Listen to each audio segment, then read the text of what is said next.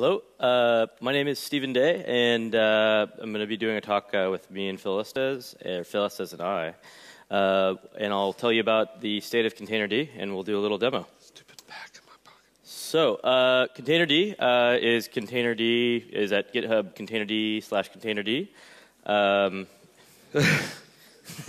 Pretty simple. You can see there we have stars as well, just like Linux Kit.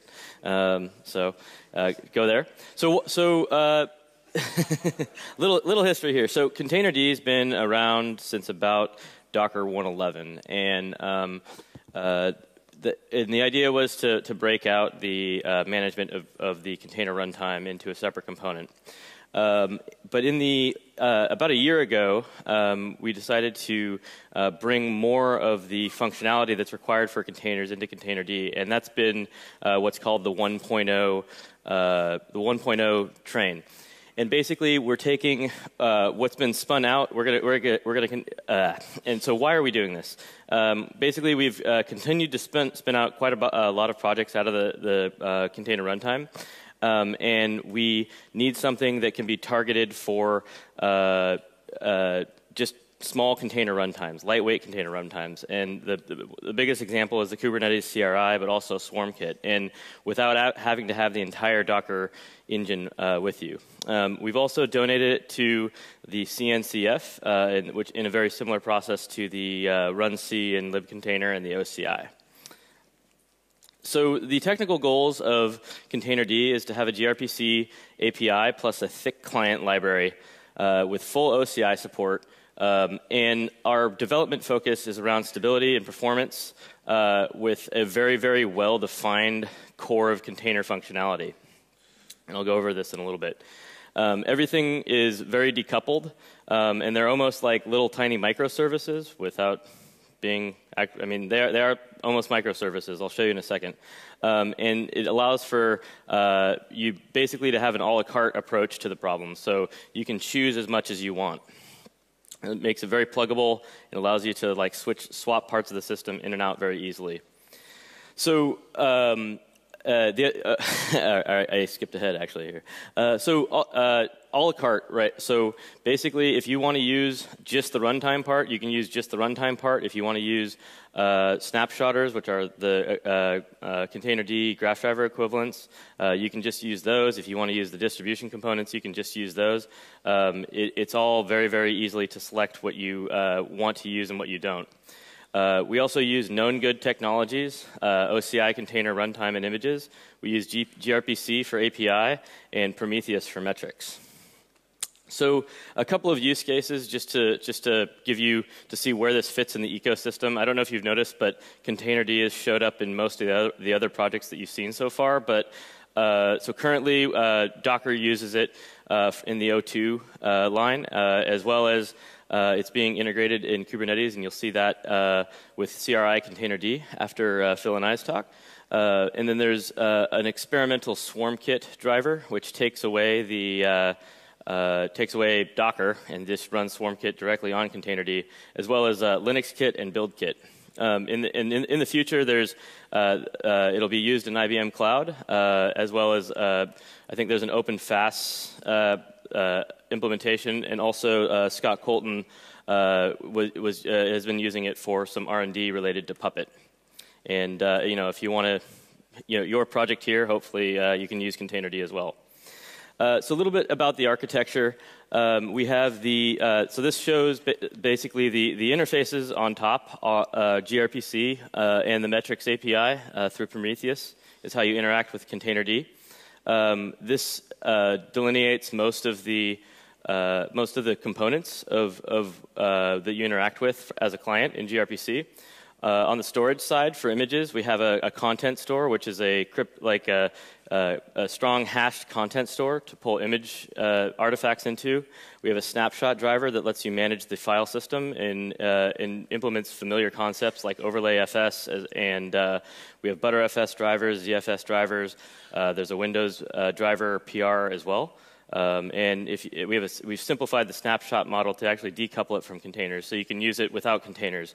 In addition to that, there's a service that will let you do diffs between container snapshots, so that you can choose any point in the set of layers to actually select which to actually generate a layer diff from that, which can be used to push and pull images. In addition to that, we have lightweight metadata stores for images and containers, and these basically let you declare the resources that make up a given container, in addition to tasks. So, and the main runtime component is actually done through the task service, and this interacts with multiple runtimes. So you can have Linux and VM runtimes and Windows runtimes all right next to each other in the same container D. And this all, of course, sits on top of the operating system. So the Container D is a client-heavy architecture. You have an API client that interacts directly with the gRPC services in Container D, which manages the runtimes for you, but you also interact with the operating system. This large kind of fat client is made available in a rich Go API. I suggest you check it out.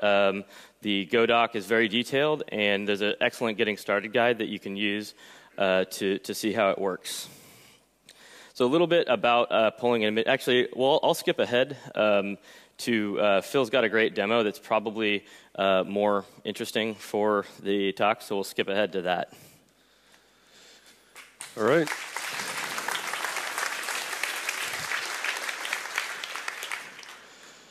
All right, so I'm pretty upset at Sven for showing some Container D client library code before we got up here, but oh well. No, really, this is going to be pretty simple and straightforward, and like Sven said, the beauty of that is just how really easy it is to embed Container D in a Go program to create, start a container.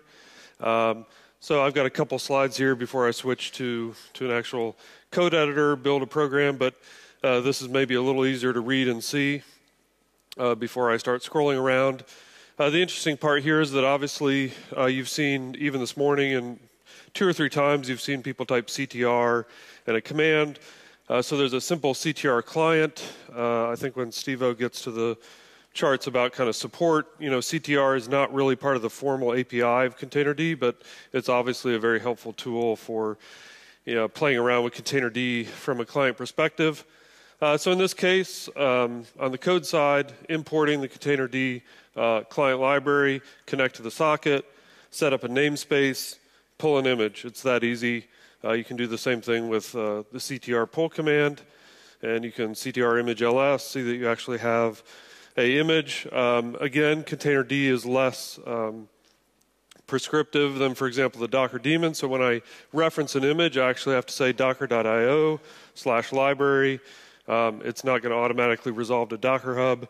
The resolver interface is pluggable, so obviously you can talk to other registries, other implementations, if that code is contributed. Running a container, again, very similar to some of the code that Sven showed. Create a new container object, create a task, and as Steve just said, the task interface is what actually drives the runtime, in this case, run C. So task start, and I'm done. Again, I can use the CTR run command in a very similar way to run a container. Kill a task, again, very straightforward. Send a signal, get my exit status because I'm waiting on it, and I can print out an exit code.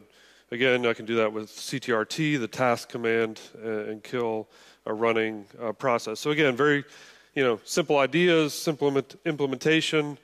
All the code you've just seen, I'm going to switch to a, yeah, that's definitely big enough, I think. Wow, it's beautiful. This is actually directly cut and paste from the getting started URL that Steve-O just showed. So you've just seen pieces of this. Obviously, a few more packages are imported. I've added some printfs just to make it clear when we run this.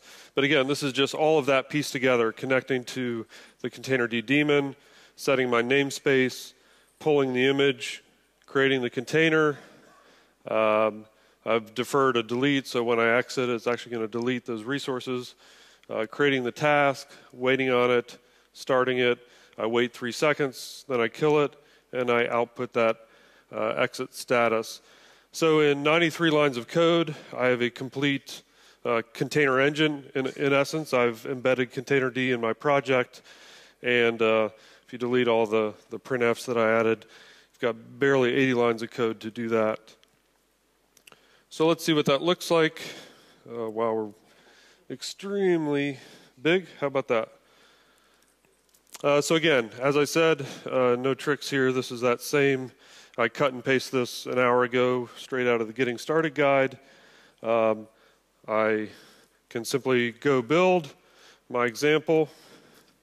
I'm sudoing because the containerd socket is protected by root.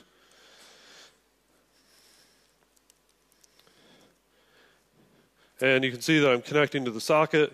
I pulled the image, I ran it, I'm waiting 3 seconds, and now I killed it. Pretty straightforward, maybe not even that exciting.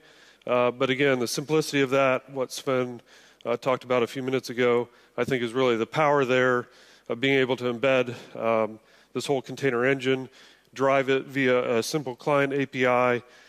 Obviously, if you want more power, you can go directly to the gRPC interfaces, but the client library abstracts a lot of that for you in a really straightforward way and makes it really powerful. So back to Steve-O.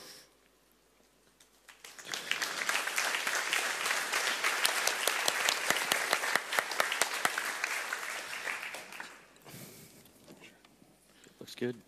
So just since the last update, since beta 0, we've added a bunch of stuff. Garbage collection is in now, so there's full garbage collection for resources in containerd. It makes it really easy to keep things as small as possible. We've added an introspection API that allows you to inspect the configuration and status of containerd plugins, which are roughly compiled in components. So this basically, so components can say, hey, I'm using this path and I'm exporting this resource, and it allows those components to basically define what they're doing. We've also added multi-platform support, and that is continuing to grow, as well as the concept of container extensions. So we can actually, so rather than having Docker store the container JSON on disk, it can actually just store it directly in containerd. And any runtime integrating with containerd can store their own format in there. There's been a new maintainer added. It's Akihiro Suda from NTT. He's been a huge contributor on the Moby project and has also brought that amazing set of contributions over to the containerd project. So thanks to him. Upcoming, there's going to be GC like garbage collection policy configurations, so that one can select how things are actually collected. And then we're also working on having good multi-platform CI infrastructure, so that we can merge pull requests with confidence across any platform that can provide a builder for Go, as well as distro packages and documentation. And then we'll have Windows support roughly around 1.1. So we've also have a very tightly defined release process. If you're interested in it, I suggest you read it. We've defined a process showing the like how releases will come out, how long they'll be supported, and how the versioning system will work. It's a very detailed document, and if you have any comments or are interested in it, please check out that link. The most recent release, Beta 2. Just came out last week, and we are going. It's fairly stable at this point. I think we are feature complete, except for the GC policy changes inside of for the 1.0 release. Please, I suggest you download it now and try it out, and let us know if there's any major problems or things aren't working as we said. So we also have, in that release document, we've defined a supported components section, so that we can declare which parts of the system are actually supported over time. So for example, with the 1.0 release, the gRPC and metrics API will be supported in a backwards compatible manner. The Go client API will be considered unstable until maybe the 1.1 or the 1.2 release, depending on how things go and how things are working. The CTR tool is out of scope, although, who knows what the future holds. We also have a support horizon. This is a bit of a mouthful, but basically containerd releases will be supported 1 year after release or up until the release of the next minor version. So you can have confidence that we will be backporting packages to all active releases of containerd until their end of life. In this table inside of the releases document, you'll be able to go there and figure out which releases are active and which ones are end of life. If you're curious about the progress of the 1.0 release, it's milestone 13 in GitHub, and you can go there and see what is still active and open. And at this point, I should have put one of those bar charts on there to show you, but I think we're about 80%. What happened here? Did I get logged out again?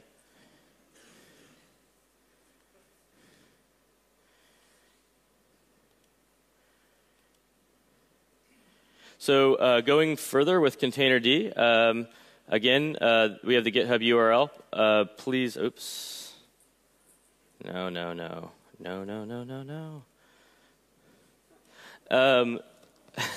Yeah, so if there's any bug fixes, adding tests, or you just want to tell us we're doing the right thing or the wrong thing, let us know. Please check out the Getting Started documentation. You can go through it pretty quickly, and if you find anything there that's problematic, again, let us know. We are porting to like ARM and S390X and PowerPC. If there's any other architectures that people are interested in, that would be good to let us know so we can continue that.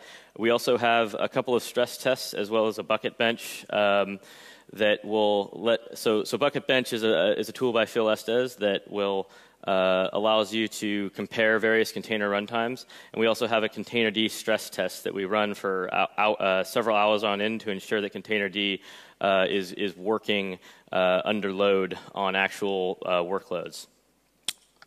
Again, try it out.